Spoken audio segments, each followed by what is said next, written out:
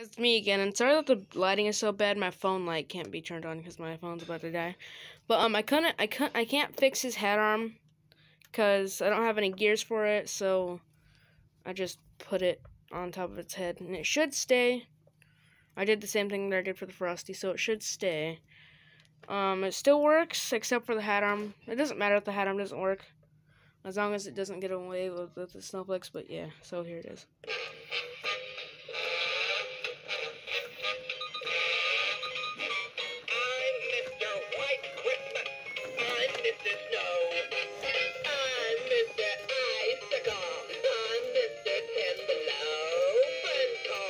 So you can even hear